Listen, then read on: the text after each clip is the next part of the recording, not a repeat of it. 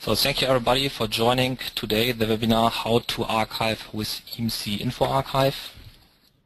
My name is Christian Meyer. I'm a senior consultant at FME and I'm also responsible for the EMC Documentum Competency Center at FME.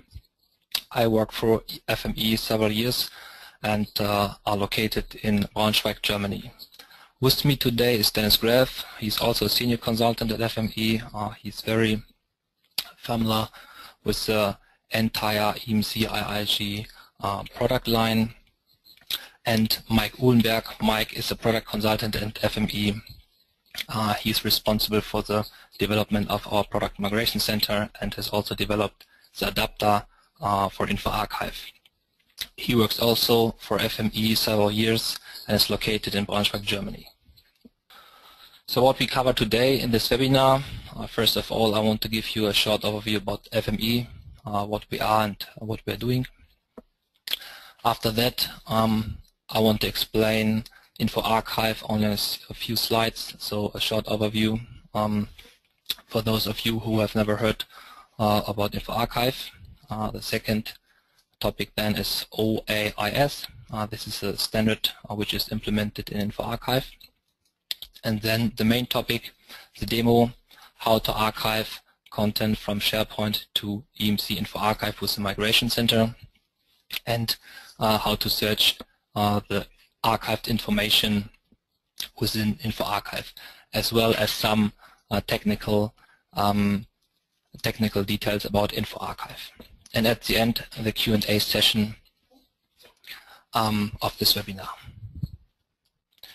So first of all, we want to talk a bit about FME, what we do, who we are. We are located worldwide. Our headquarters is in Braunschweig, Germany. In Germany, we have also offices in Munich, Frankfurt, and Cologne. We have a development office in Romania, in Cluj, and we have an office in the United States in Danbury, Connecticut. We focus on ECM. We mainly partner with EMC Documentum for ECM for the entire IIG product line. We provide consulting services and also solutions for EMC IIG. We have one EMC certified product called Migration Center. This is EMC certified. We focus also on business intelligence. There we partner with Click, formerly ClickTech, now Click. And for Click, we also provide services as well. And we focus on individual software development. That means that we develop a lot of custom software for our customers. FME was founded in 1995, and we have currently 150 employees worldwide. So with this short overview, I want to switch to the main topic for today, InfoArchive. Let's talk about some enterprise challenges you have today. So we see at our customers that our customers have to manage the large and growing volume of information. And these large and growing volume of information costs a lot of money for storage costs, for backup costs. The data must be still accessible. For example, you have legacy application which cost a lot of money and have only a limited value for you, as well as you have to ensure regulations to be compliant. So these are typical enterprise challenges our customers have today. When we see at the typical customer environment, we see, of course, legacy applications which have high costs but only limited value, and often these applications are only used in read-only mode. So the data must be still accessible, but no new data will be created in this system.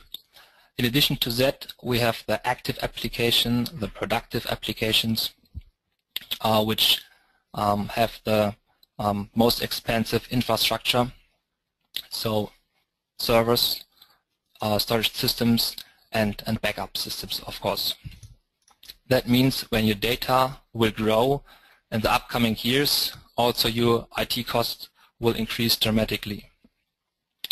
In addition, the data must be still accessible, and you as an IT department have to ensure regulations to be compliant.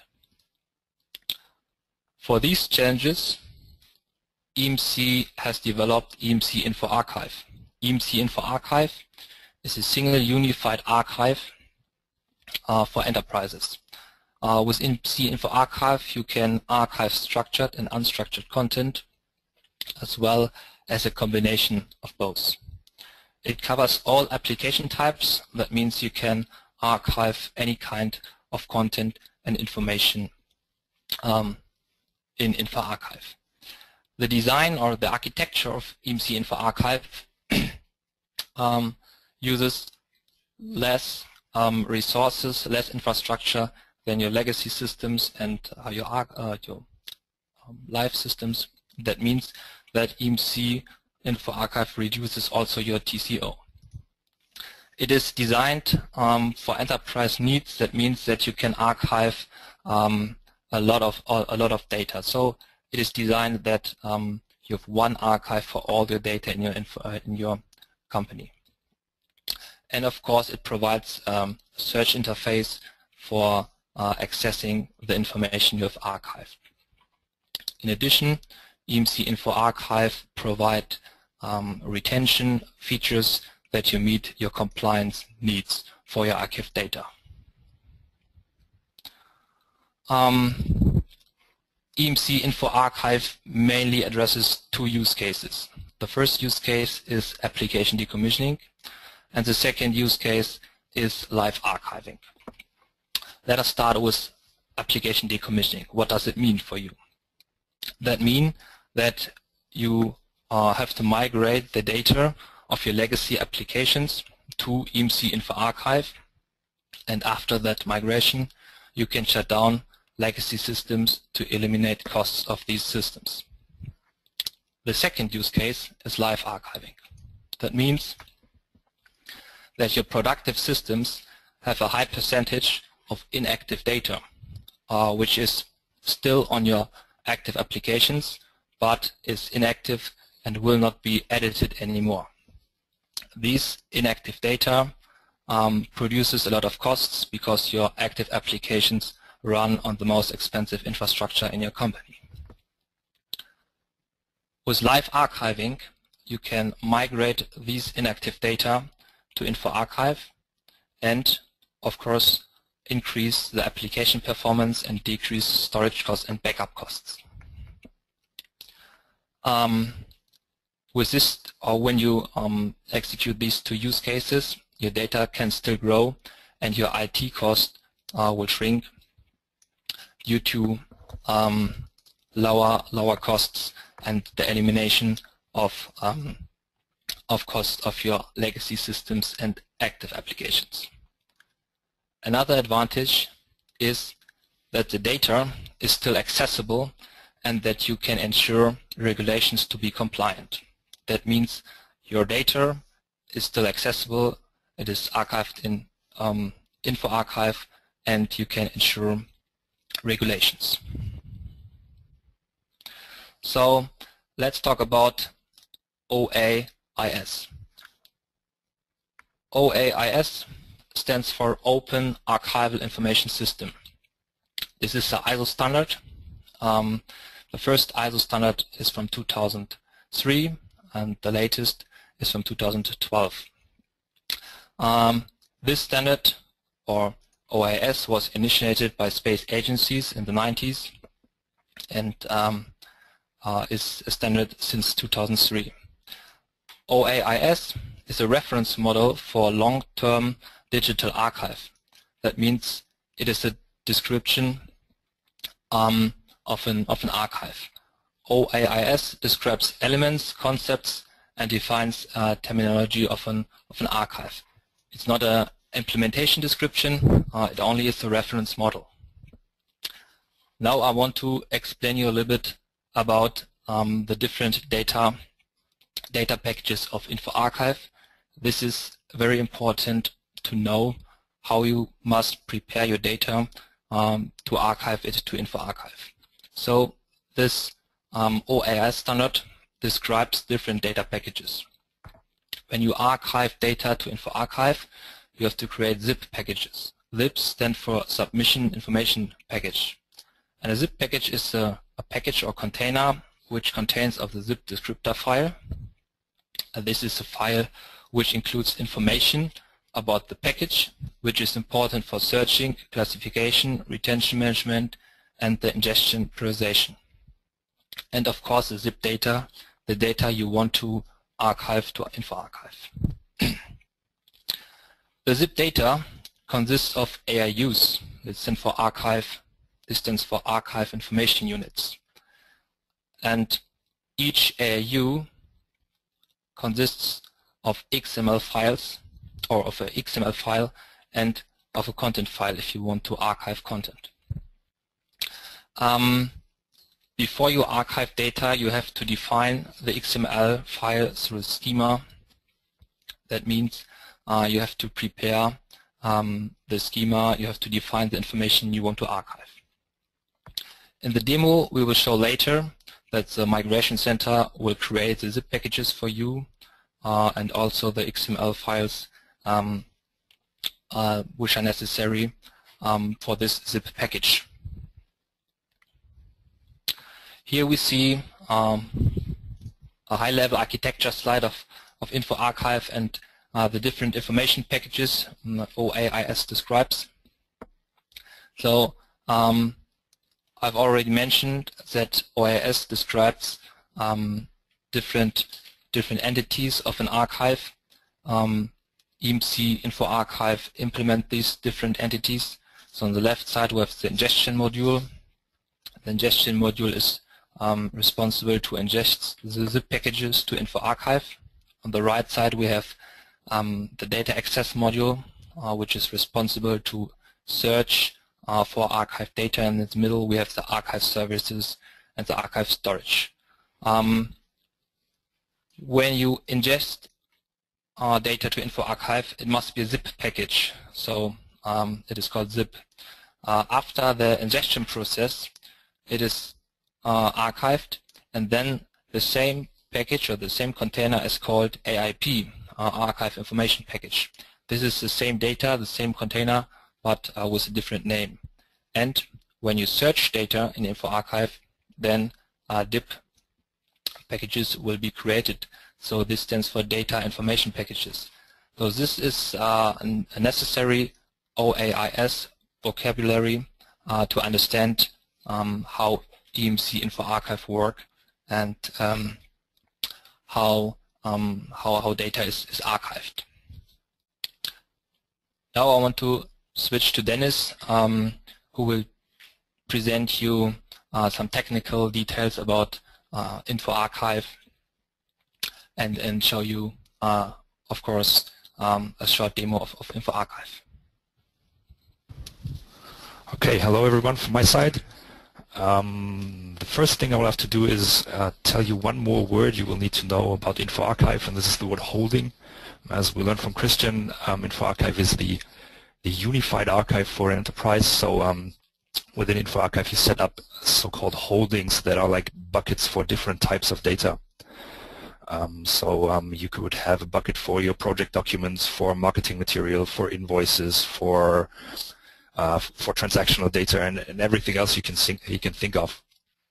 So a holding is, to catch up on one of the words Christian just said, a container for similar SIPs or SIPs within InfoArchive. And this is something you configure within the system, and it consists of several different configuration files, like the actual holding configuration. You have a storage folder, some processing information, an XML schema for the metadata that will go into the archive, and of course configuration for accessing the archive data, like how you search and how you display it. And there's a lot more optional configuration that would probably we will probably not be able to tell you within the 1 hour that we have right now.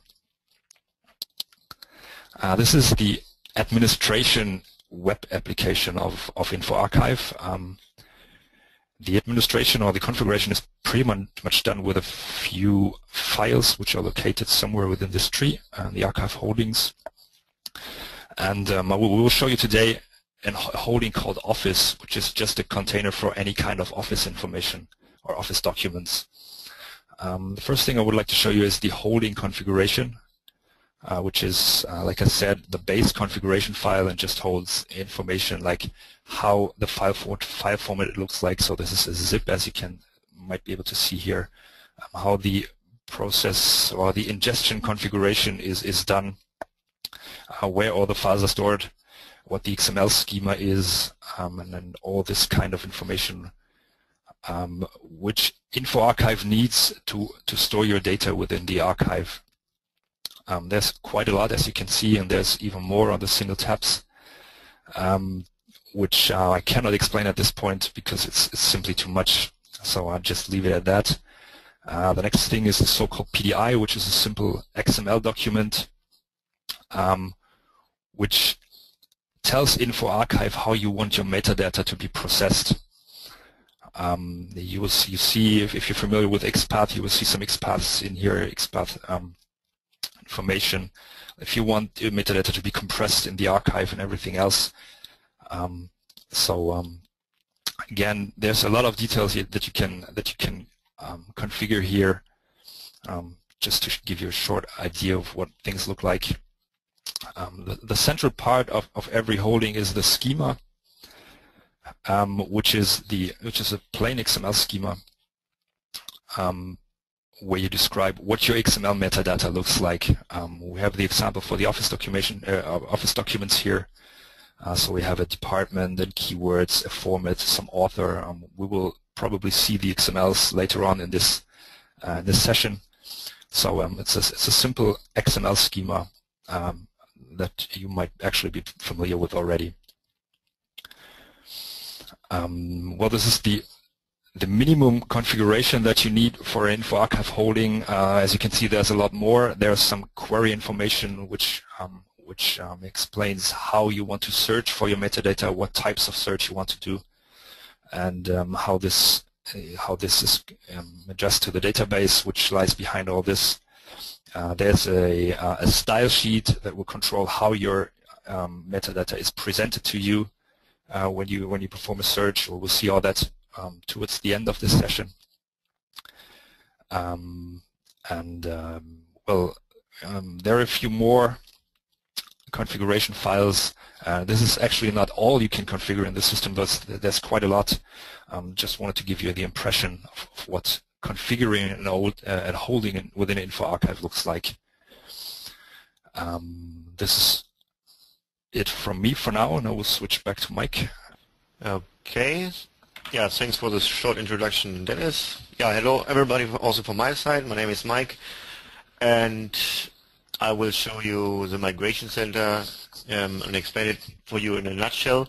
So, yeah, we will see the InfoArchive system later because, as you may know, we want to migrate now or archive files from SharePoint to InfoArchive, and we will use the Migration Center for it. So, what is the Migration Center? Only a few slides, 2 slides left, and we will go into detail in action. So. Yeah, the Migration Center is out-of-the-box solutions, so software. It's called Migration Center because yeah, it's quite a center with many adapters. So we have such a system with adapters, source adapters, and target adapters. What you see here in the diagram, you see on the left our or a list of our not all of these, but of our source adapters, and on the right side you see the target adapters. So the Migration Center consists of three components actually. One Oracle database, what you see in the middle there as a central data store. Then you have one or several clients, and as well you have one or several job servers, which are responsible for the actual processing of the import or export of documents. We call it scan and import. Yeah, client, database, and server. Yeah, so basically these adapters can be combined as migration passes. So you can come from, let's say, anywhere there and go wherever you want. Today, we will go into InfoArchive, but you will see that in the demo. As a migration center, as Christian already mentioned, is EMC certified. It's also certified by EMC for InfoArchive. I think it is the first or one of the first products which is certified for InfoArchive. And yes, we have many supported systems as well. So yeah, let's jump to the next slide. So this is just a brief overview, let's say, what we do next here in the demo. So Christian already told you a lot of this information. So we have on-premise application here. In this case, we will have SharePoint, and you may know these facts, so that you may have high data volume, which decrease the performance and increase the complexity. The backup cost, storage, and maintenance cost increase by time. And so InfoArchive or archive systems in general are there to help here. So in this case, in the demo,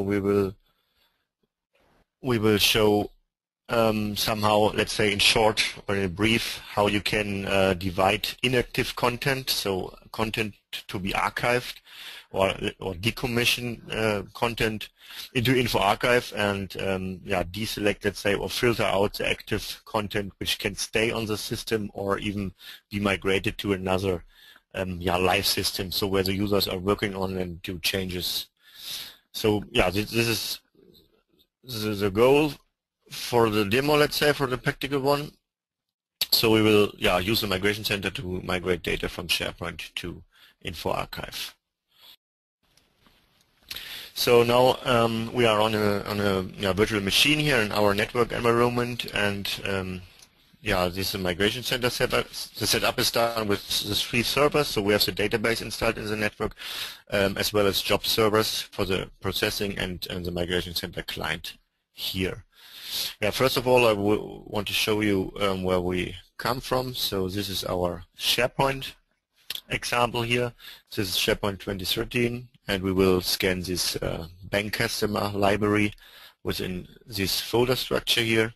It's just a basic example folder structure with some folders, let's say divided by customer and kind of documents, and as well with some documents in it. Okay, so this is our source. Okay, so the next step is, let's say you start the migration center client. The migration center system works as it is, where the only entry point is the migration center client, let's say. So you do all configuration and transformation and metadata manipulation. You do it with the migration center client, so you don't need to do any scripting or developing or configuration besides the migration center or without the migration center client in general. So the first step you do with the migration center is you connect to the Oracle database, so it's already done here, and you see it in the top bar. And the next step is you add job servers to tell the migration center where the jobs should be processed on which machine.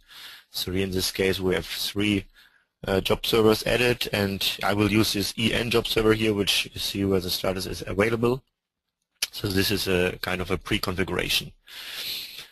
So the next step then is to create a scanner to collect files from the source system and bring them or scan them into the migration center. So let me click on scanners here. I already prepared the scanner. We will come to that in a second. First of all, I want to show you how to create a new scanner here. So you just click on new, give it a name, and then you choose a corresponding adapter type. So in this system we have installed these adapters. It's not all adapters we have, but you see we have file system, for example, Documentum, eRoom database, Outlook, SharePoint, and also another Documentum adapter. And according to what you choose here, you will see a populated list of parameters corresponding to the actual adapter. So in this case, we have some file system attributes. If you scan Documentum, we will have Documentum parameters, or let's say Documentum features. And in our case, we want to scan a SharePoint. So I choose SharePoint here, and there you go with SharePoint parameters. First of all, we have that web service URL to connect to SharePoint, username, password, and then you enter include libraries, so the libraries you want to scan at this point. And after that, you can also exclude things like content type by file extension or system attributes. Yeah, you can also compute the checksum when you scan. Many adapters have this checksum feature, so you can compute the checksum of the content files, and which can be used to either detect duplicates before you actually import, and also used, and this is more important maybe, to check the checksum after the import to be sure that the content was transferred successfully, 100%, and was not damaged or corrupted meanwhile the migration. This is this box. Okay, the next parameter here is the export location. So this is quite important to understand the migration center system. We scan such a source system like SharePoint or Alfresco or Documentum, for example, and we get the content files on this file share here. We export the content to this location, and we store all metadata, all attributes and such in our migration center database. So after you've scanned such a library, you could shut down the SharePoint source system and switch it off, because Migration Center has everything what it needs at this point. Alright, so I already prepared this scanner here. It's this SharePoint bank customer scanner. I just entered some credentials as well as a bank customer library, which we have seen already, and we have in the network a temporary file store location here, as well as we excluded some more system attributes. Yeah, once such a scanner is configured, you can simply click on Run to let it run, and it will now not scan any documents because we already scanned this, so this is also a good hint. So the Migration Center keeps track of all kind of content or documents, so in which state they are, or if they have scanned already. So it means the Migration Center would only detect changes now in the scan, because it knows it has already scanned these 900 documents at this point. At any point you can, at any time, let's say, you can see an overview of all running jobs, and also can pause or stop these and see also a percentage progress here. So let me just stop this update scan.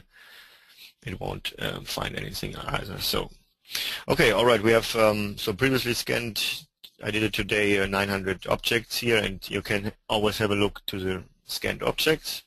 And here we have a typical Migration Center data grid to see the attributes which we have scanned from SharePoint now. So our demo data is not very well, let's say, prepared, but we have attributes here we can use within our transformation. So in general, we collect all or any available attributes from SharePoint, which can be used in a transformation to merge into new attributes or object types, to fit the new target system at the end.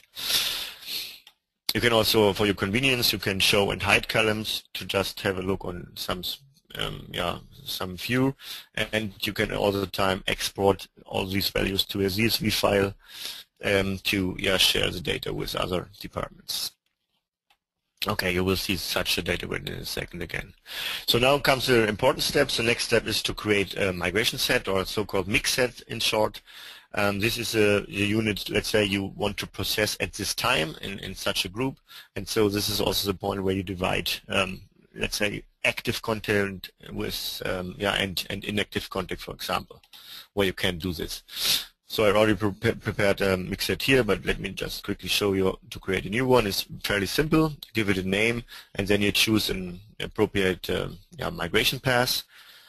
This is everything we have installed here. So, and then you go on with the tabs. So let me just open the pre-configured one. So this one here, we choose SharePoint to InfoArchive, give it a name, and then we go ahead with a file scan selection. So now I will see all scans which were done on a SharePoint system. So here I already added these, and then now I have 900 here in my mix set. So now I can go on with exclude objects by values. That means I can exclude objects by attributes. Here you see a distinct list of attributes and also a distinct list of values, possible values on the right. And so you can easily exclude objects where you know the attribute this and that, for example, author or a special content type or whatever should be excluded in this mix set. So you can handle these later on. Yeah, additionally, you can set up advanced filters where you can combine, let's say, complex work conditions. For example, you take a date, and this makes sense in an archive migration, for example. If you say we only need content which is older than, I don't know, 10 years, or what was not modified for 10 years from now, you could easily put here a date condition in, and I don't know, say we need content before or from 2010, like this. September, whatever, doesn't matter now, and combine this condition with smaller date stuff from today maybe. And so you can imagine how you can really set up or filter your document scope to only process the files which really needs to be archived, or which is really somehow dead content or passive content at this point. So let me just for the demo delete these filters, and I put some exclude filters in here. So in this case I just use contract type now, and I exclude all of these here to have only this one included. And let's have a preview of the objects. It's about 100, I guess, only for demo purposes. So yeah, it's 117 objects here, which will be used now in this mix set. So let's just save this, select the objects, and now the Migration Center keeps track of these objects and make sure that these are only handled in that mix set and cannot be added to another one. For example, this is my passive content now, and I could now use the other content or the rest of it. For example, I don't know, to migrate into another SharePoint system, and then here I would select 700 something objects, and I could handle these with a different transformation set or metadata set, or just into a different target repository or system, whatever. Okay, in this case we will use this mix set here. So now we have the original source data, and we filtered some documents out, and so we have a distinct document scope now, and we want to transformate the attributes from SharePoint to fit into an InfoArchive system, right? We already saw that XML file or SD file, so the office definition, office object definition, something like this. So we need to transform these values. Okay, for that in the Migration Center you create such transformation rules or transformation rule set, which define, let's say, the mapping from source values to target values.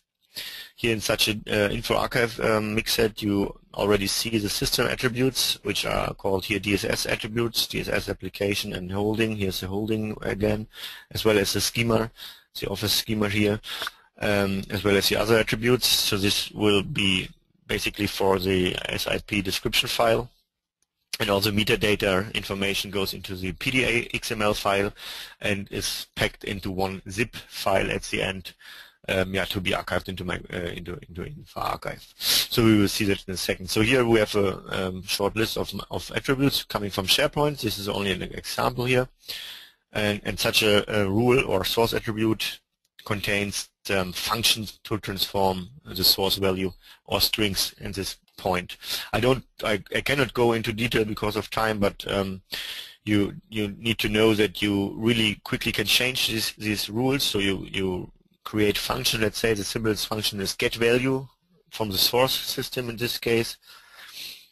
Get value subject from source scan, and you can edit or manipulate this with many functions here. So all functions you can imagine to manipulate strings are represented here, and you can use them into one rule or one attribute just to change values as you need them, or merge values into each other, for example.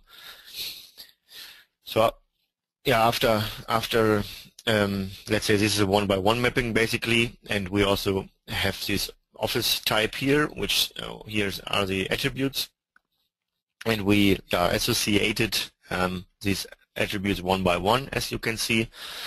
And yeah, this is basically the easiest setup you do here, as well as we have some information here. And in this is only basic or example information as well. For example, important one is the holding here, because we go into the holding bucket on the InfoArchive side.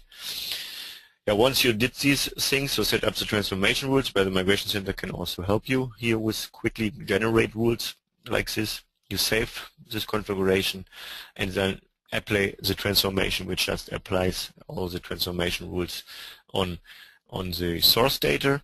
And you can have a look on the processed objects here. Let's say what you did with the data, and you see we have some transformated data. Now we have here customer, department, application, retention date, and so on. So just very quickly to show you how easily it is to change the value here. Let's take the name, maybe, or customer, whatever. You just go into transformation rules again, go to the appropriate or to the corresponding rule, and for example add a concatenate rule function here. You can relate to the previous step and then just enter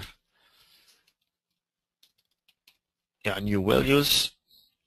Just save it again, roll back the previous made changes, apply the transformation again, and now the value is changed. So this is just very quick example how to change values here and how easily and quickly you can, let's say, design your data until you have your desired results. Okay, so the next, very next step is then to apply the validation, and this means you validate the attributes limitations, let's say, against the schema. So you would now know that you won't, that your data won't fit into the target repository because of the attributes exceed in length, or mandatory attributes are missing, and so on. So you would see that now. Otherwise, they would not be validated at this point. Okay, once you have this data in validated mode, you just create an importer. An importer is quite like a scanner here. You give it a name, choose an adapter type, and the job server, which should do the processing, and then you have the InfoArchive corresponding parameter. For example, you have this XSLT files folder where the XLST for the XML transformation are in. You have a target directory, of course. In this case, we set up a SIP receive folder, which automatically take up the SIP file to process it further in InfoArchive. You can set up a result XML path here, as well as you have the batch mode option. You can limit the objects per size and per count within a zip, and also can define an extra script or pass to a script which should be triggered after the zip file was created. Okay, next step is to choose the mix set within this importer, and then we let it run. So here it is running, and it created 117 objects now. Let's have a look to the folder. This is log folder, and this is a InfoArchive folder. So we have just created this zip file here, and with an ID name or the date in it, and an ID, a run ID, so it's unique name. And we can have a short look to the contents. So we have created these XML files here, as you may know these. So we have this SIP XML file as well as the PDI XML file was containing all the metadata from the content files. Okay, that's it. So now the Migration Center has done its job. So the zip file is placed on the right location, let's say, and so the InfoArchive processes can take over here and get this zip file into the InfoArchive system. Which is my keyword to pick up the screen again.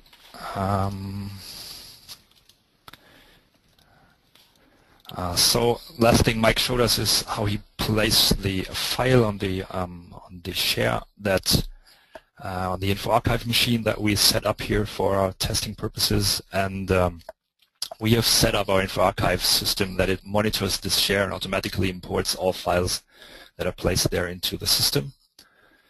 Well, processes it so the data is archived in InfoArchive and can be accessed using any type of search GUI.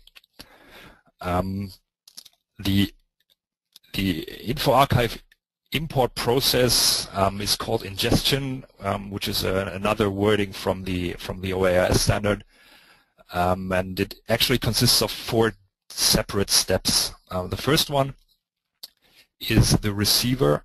The receiver will take the file from the share and simply put it into InfoArchive without much processing, instead of some very simple verification.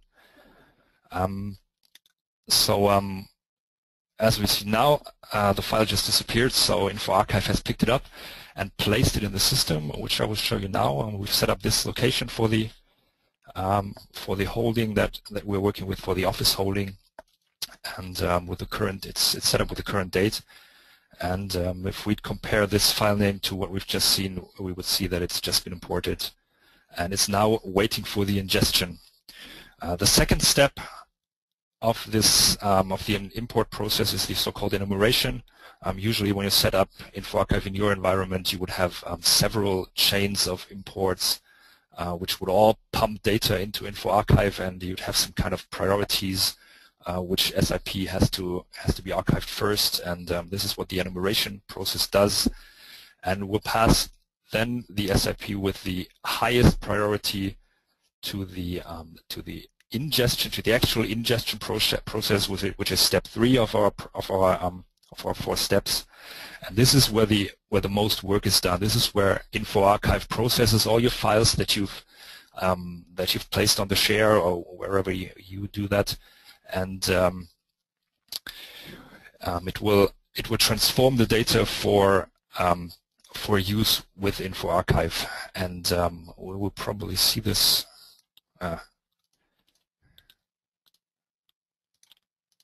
Forgot to this. It's status. As you can see, the status in the last on the right-hand side is updating query metadata, compress content, and import, and it ends up in waiting commit. At this point, the ingestion process is completed. The data is ready in the archive. It's placed everywhere it is needed to be searched and to be retrieved later on, but it is not yet committed to the archive. And this is the 4th and final step of the ingestion or the import process, which should start any second now. In many cases, you will have several files that belong together, and the last step will only happen when all of these files are ready. And now we see it's completed. And at this point, finally, our AIP, as it is called now, the transformed SIP, is now searchable. And so the last thing I will show you today is the InfoArchive search application. EMC delivers a very basic but very powerful application that you can use to search for the archive, that you can search for data within the archive. And we've set up a search form for our office holding here, which with a very simple searches like basically only the creation date and an optional title, and we should now be able to find the data that Mike just imported. This is the German local time right now, and you can access the metadata through this search GUI, and you can also retrieve the files should you need them. This is probably only a simple Excel file. There's a GIF image just to show you some things.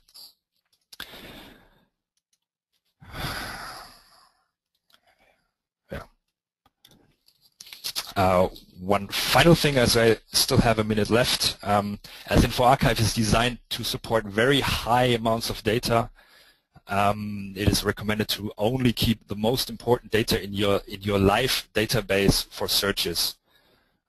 For data that you only access very infrequently, you can configure background searches that will search in all the data that is available versus just the active data within InfoArchive. And these searches are processed in the background. It will take a minute or two, and you will be sent a notification when the search is done, and you can then access the background searches here. The search forms that we've just seen is also configured within the archive holding. It's in a separate location. So this is also an XML configuration file that defines what your search form looks like. And there's another file which I think I've shown briefly before, which is the style sheet that shows how the XML metadata is shown on screen. Yet again, an XML file, so you see InfoArchive is a lot about XML. And with this, I'd say I'd finish my short presentation of InfoArchive. So thank you, Mike and Dennis, for your demonstration of InfoArchive. It was very interesting. Thank you, everyone, for your time. I already mentioned if you have questions, please send us a mail directly. And yeah, thanks, everyone, and have a good day. Thank you.